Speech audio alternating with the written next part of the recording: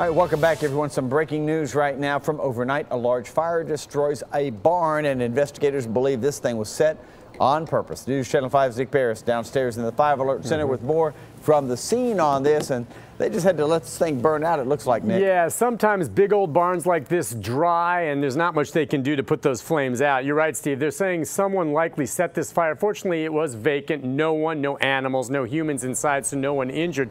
The National Fire Chief says, yeah, this was deliberately set as you look at this video from overnight.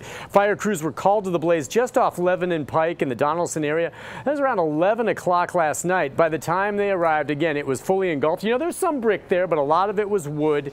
And there was no electricity, they say, running into this structure. So yet another indicator right now that this was deliberately set. Right now they're looking into whether or not an accelerant was used, but they do believe this to be an arson, looking for possible suspects. Good news again, nobody was hurt. We'll send it back to you in the studio.